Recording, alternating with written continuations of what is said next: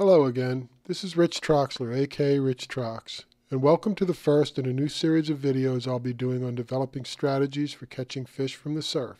I've been fishing for over 45 years, most of it along the northeastern shores of the U.S. for predatory species such as striped bass, bluefish, weakfish, redfish, speckled trout, and fluke, as well as a variety of bait-eating species. But the information I'll be providing can be pretty much used anywhere there is a shore-based fishery for predatory and bait-eating species.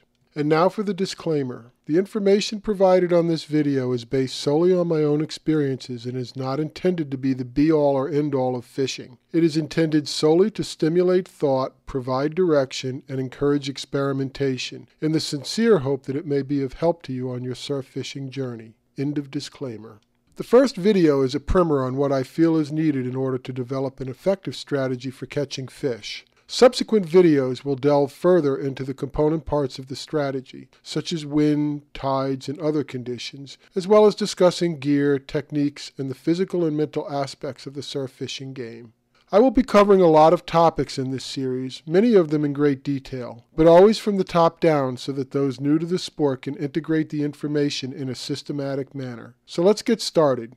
If you fish, then your rule of thumb should be that you can't catch what isn't there. Sounds simple enough, but it always surprises me how many people still rely on luck when they fish from the surf. They march down to the beach, spike a couple of rods, and wait. When asked what they are fishing for, the typical answer is anything that bites. That kind of approach to fishing is good for catching a tan, but little else. So in order of importance, here are the 4 things I feel you need to be thinking about in order to develop a strategy for catching fish consistently.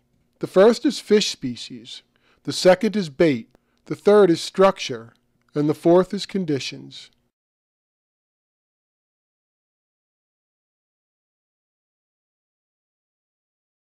Many fish species migrate in and out of areas depending on the season. Other species may stay in the area the entire year, but go semi-dormant during the colder months. Some areas that are warm all year round may have migrations based on bait or forage movement. There are other reasons why fish migrate or move around within an area, but the why is less important than the when. Once again, you can't catch what isn't there. So the first step toward developing a plan of action is to know what your local species are and when they come and go. Learn where they migrate to and from, and what conditions can affect the migration timetable. Will they show up early or late this year? Will they leave early or stay late this year? Try to develop an understanding of all the factors that influence their migration patterns so that you can try to put yourself in the right place at the right time. This not only applies to annual cycles of migration, it also applies to any local in-season migration patterns, such as movements from bay to ocean, ocean to bay, shallow water to deeper water, brackish water to salt water, etc. Learn what triggers these movements. Is it water temps, wind direction, bait movement, or a combination of some or all of these conditions? Keeping a fishing log is helpful over time in answering these questions, so always ask yourself why something is taking place or not taking place and record your observations.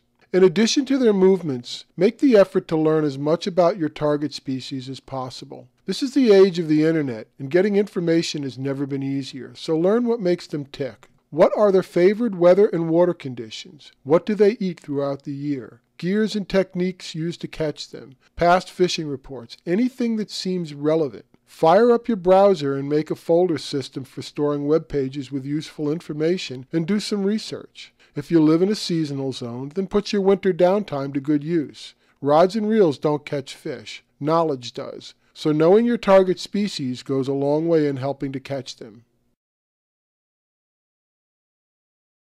In its simplest form, bait is the reason that predatory fish are in any given area. No bait, no fish. It's pretty much that simple. Anybody who has witnessed a striped bass sand eel bites along the northeast coast can attest to the power and draw of abundant bait. If you were fishing where the sand eels were, then fishing was easy. If you were not where the sand eels were, then you might as well have been fishing in a puddle. This is why learning about bait is so important. It's the engine that drives the machine.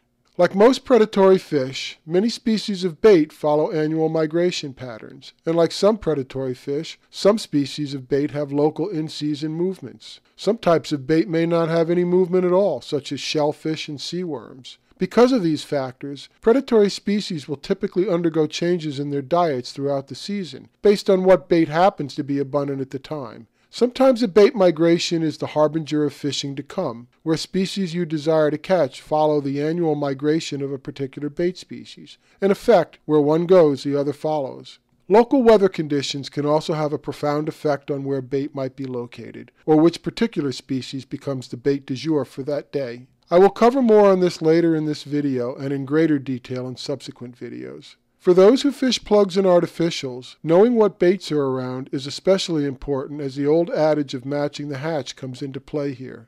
While not etched in stone, you usually can't go wrong fishing profiles similar to the baits present at the time. Where plug selection is concerned, I've always used a simple matrix for choosing my profiles. Based on the types of bait I expect to find, I figure my target species are either looking up or looking down, and they're on either big bait or small bait, so I choose my profiles accordingly. I will talk about this in detail in future videos, but for now suffice it to say that bait is the engine that drives the whole machine, so it pays to become a bait hound. I always consider structure to occupy the third level of importance when putting together an effective strategy for catching fish.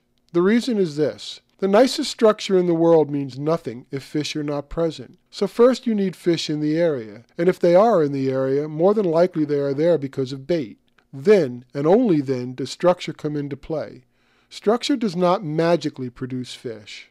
I won't be going into any detail on locating and identifying structure in this video because I've already covered this topic extensively in previous videos, and will be producing future videos on how to fish these structures. The important thing to understand in the context of this video is that structure is nothing more than a feeding advantage to predatory fish, and sometimes a perceived hiding place for certain bait species. It can and does draw them both, so whether you are walking out onto a beach, an inlet, a bay, or a channel shore, you should know what you are looking at, and more importantly, what to look for. If you haven't already done so, and you want to gain a further understanding of structure and how to identify it, you may want to view the following videos. Understanding wave and wave action, identifying sandbars, troughs, and cuts, and holes, points, lips, and rips. These will be helpful in understanding concepts presented in future videos. To me, condition seems more of a subset of the other three previous items than a true standalone item. This is because most conditions are short-term, not predictable, and can have a variety of effects on the other three items. When I speak of conditions, it includes, but is not limited to, the following: tidal stage, moon phase, current flow and sweep, water temperature, water clarity, wind speed and direction, and ambient light. While learning about fish species, bait species, and structure is fairly straightforward, predicting the effects of these conditions on any or all of those items can be tricky at best. These conditions, alone and in combination, can produce an almost unlimited number of outcomes when planning your fishing strategies. Once again, I will go into more detail on conditions in future videos, but for now, I will give some basic examples and interactions, just to illustrate how important it is to understand the effects that these conditions can have. Let's start at tidal stage and run through some interactions with the other conditions. Tidal stage dictates water depth. Whether fish in the open beach or a bay, water depth can vary greatly depending on the stage of the tide. So the area you are fishing may only produce on the higher stages of the tide. This is typical of ocean beaches. Bait may be moved out of hiding by dropping water. This is common for bay waters. Tides run higher during the full and new moon phases. Bright moon nights can adversely affect the fishing for some species, but may be beneficial for others. Some bait species mate during moon cycles. Some migrate. Bright moon nights can also lessen the effect of fire in the water, which are the small bioluminescent organisms that glow when disturbed. Incoming and outgoing tides produce much stronger current flow during the full and new moons. In inlets, canals, and channels, this may produce a feeding advantage for predatory fish and adverse conditions for small bait. In most bays, rivers, and backwater areas, during the spring and fall, the water temperatures are warmer on the outgoing tide than on the incoming. This is due to the water which has been warmed in the shallows being pulled back into the channels in deeper areas as the water recedes. This can create a food chain event resulting in predatory fish going on the feed. Conversely, in the warm summer months, the cooler water coming in from the ocean may be the key that sparks the bite. Water temps in conjunction with moon phases can also trigger migration in bait species. The higher tides of the full and new moon will frequently put more eelgrass or other washed-up aquatic vegetation back into the water, making it difficult to fish through. During warmer months, higher water temperatures may trigger algae blooms in areas of low current or back bays. Wind speed and direction affect many aspects of fishing. Whether or not it's a good thing or a bad thing depends on where you are. It can speed up or hold up a tide. It can blow bait up onto a shore or move it off the shore. It can dirty up the water with big surf, making it impossible to fish, or it can flatten the surf out like a lake. It can be the best of times or the worst of times.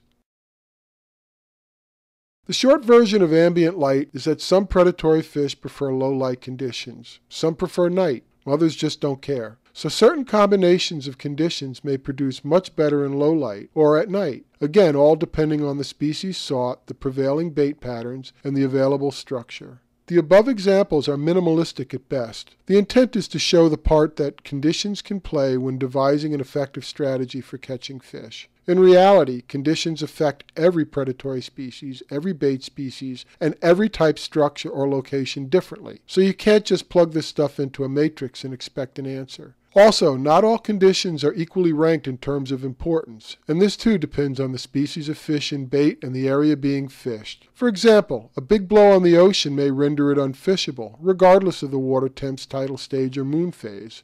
But a nearby bay or backwater area might still be fishable. So gaining an understanding of how conditions affect your local area will be key in developing an effective strategy, and keeping a detailed log will be helpful to that end. As I'm fond of saying, rods and reels don't catch fish, knowledge does. But gaining knowledge takes time, and there's no better teacher than experience. In this age of instant gratification, many just wish to download the cheats and win the game. The concept of process gets lost in the techno shuffle. Learning to fish is a lifelong process. It never stops. So savor the victories, learn from the defeats, and most of all, enjoy the ride. That's my view from the beach, so until next time, be well and catch 'em up.